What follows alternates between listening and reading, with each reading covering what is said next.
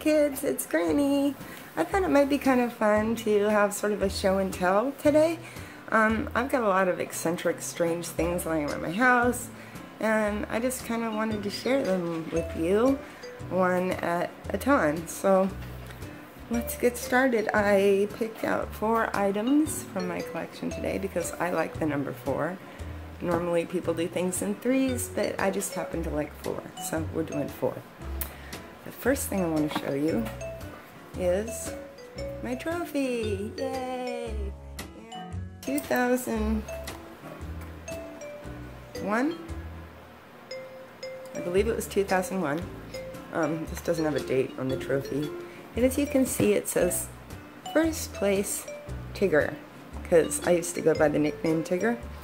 And it's very tall, and it's a trophy that I got for playing pool. You can see up on here there's the little balls. It's got balls, has balls, and a pool cue, and I guess that's a rack.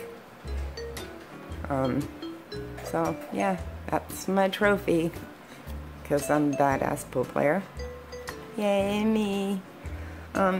Yeah, a girlfriend and I joined a league, a crew, a team. I guess we were a team.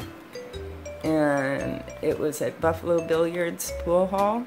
I don't know if that's a chain, so I don't know if those are all over the country, if there's just like one here in Northern California. But it's called Buffalo Billiards. And it's a really fun kind of family-oriented place where people can go and play pool, and they sell alcohol, but they also sell like pizza and sodas and stuff. It's kid-friendly.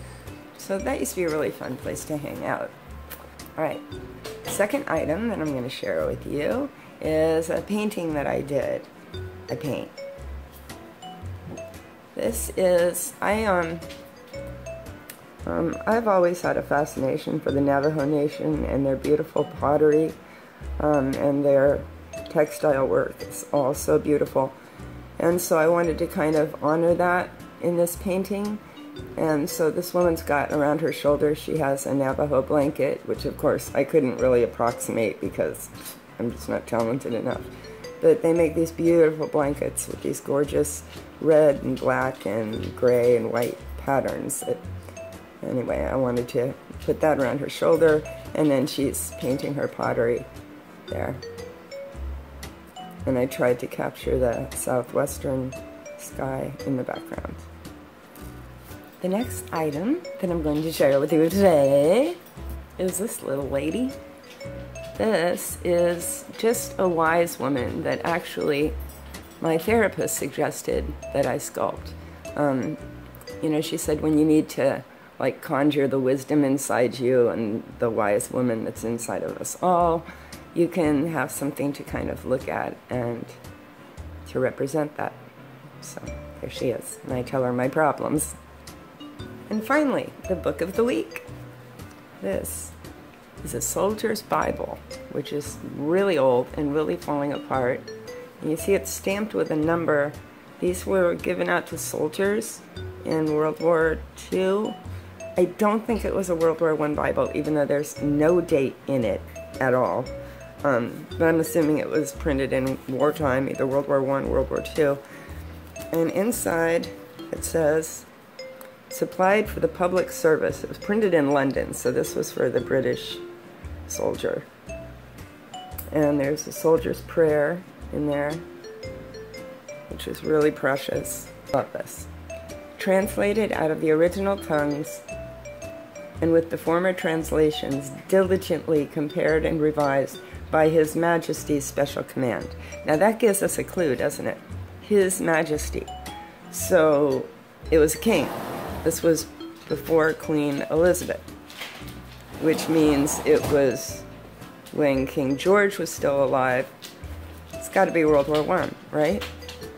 I think so. Somebody out there who really knows history, please tell me. But I believe King George died at the beginning of the First World War. I'm not positive. Somebody help me on that one. So that's our soldier's Bible. I bought this for my husband at an antique store.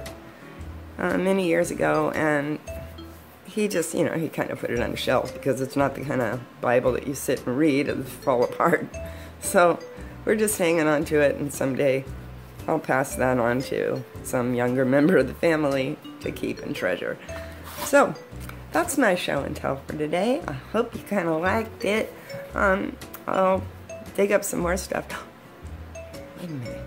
Is there a fifth item I would like to share with you today? I think there is. Hold on a sec. Okay. If you're a member of PETA, P-E-T-A, People for the Ethical Treatment of Animals, or if you are horrified by fur, then you might want to cut this video right here and just move on to something else, because this is made of fur. This is a little seal who came from Canada, and I think it's beautiful. They don't make these anymore, I don't think. I don't think it's any longer. I don't think it's legal to make these. But he's so soft, and he's so cute. But yeah, little seal. He's got his little leather flippers. Hello. Hello. Hello. I'm a seal. Hello. Hello. I look at you with my little beady eye. Alright. I hope you liked my show and tell today. Let's do it again sometime. I still got a ton of stuff around here I can show you that you may or may not be interested in, but I got something to suit everyone's fancy. So, yeah, we'll do this again in a week or so. We are going to have story time Saturday this week. That's a commitment on my part. Alright, I love you guys. I hope you have a great night, and stay tuned for more. Bye!